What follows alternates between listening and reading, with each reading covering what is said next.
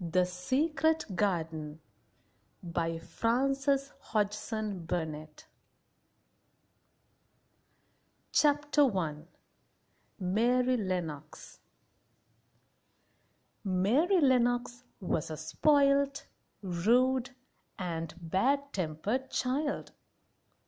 She was never really well, and she was thin, miserable, and sour-faced.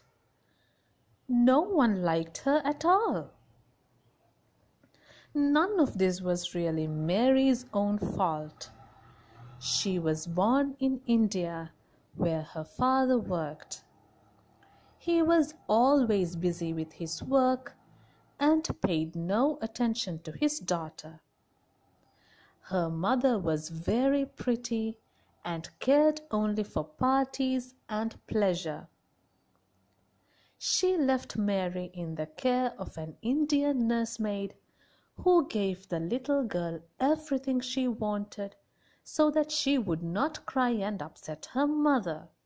So, not surprisingly, Mary grew up into a spoilt and most unpleasant girl.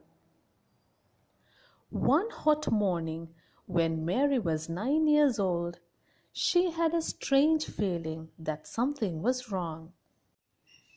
From her room, she heard shouts and cries and the patter of hurrying feet, but no one came to her. She lay back on her bed and fell asleep. When she awoke, the house was silent. Still, no one came to her, and she was angry that she had been forgotten. Suddenly the door opened and 2 Englishmen came in. "Why was I forgotten?" Mary asked, stamping her foot. "Why does nobody come?" "Poor little kid," said one of the men. "There's nobody left to come."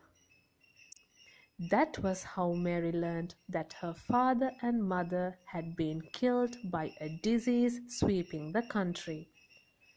The servants had died too. Mary was alone. There was no one in India to look after her, so she was sent all the way to England to live with her uncle, Mr. Craven, at Misselthwaite Manor in Yorkshire. In London, Mary was met by Mrs. Medlock, her uncle's housekeeper. Mary disliked her at once. But then Mary disliked everyone. Mrs. Medlock thought Mary was a plain, rude child, and she was quite right. As they travelled north, she told Mary about the house. It sounded very grand and gloomy and stood on the edge of a moor.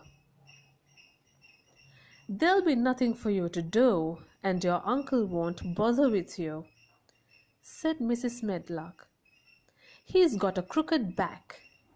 He was a sour young man until he married. His wife was very pretty and he worshipped her. When she died, it made him more strange than ever. He's away most of the time, so you'll have to look after yourself."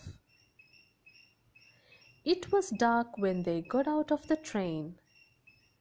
A carriage took them to the house, but Mary could see nothing outside in the rainy blackness. "What's the moor like?"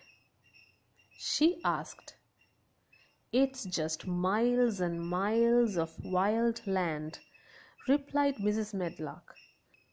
"Nothing grows there but gorse and heather, and nothing lives on it but wild ponies and sheep."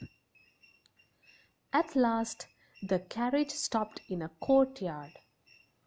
A butler opened a huge oak door. "You are to take her to her room," he said to Mrs. Medlock.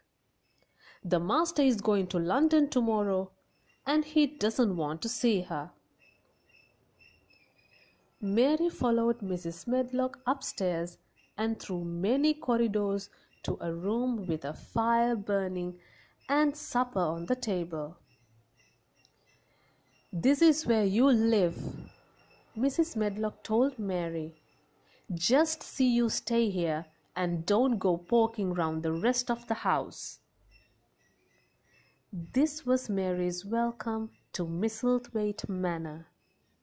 It made her feel cross and unwanted and lonely.